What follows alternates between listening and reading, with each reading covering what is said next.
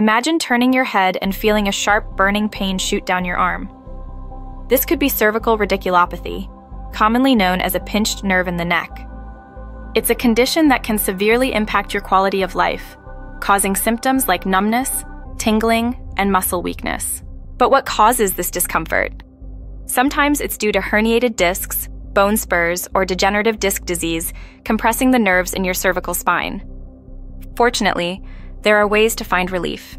Non-surgical treatments like rest, ice and heat therapy, and physical therapy can be effective. Over-the-counter pain relievers and posture adjustments also help. In more severe cases, steroid injections or even surgery might be necessary.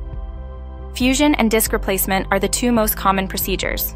If you're struggling with persistent neck pain, consult a spine specialist at the Centers for Advanced Orthopaedics to explore your treatment options.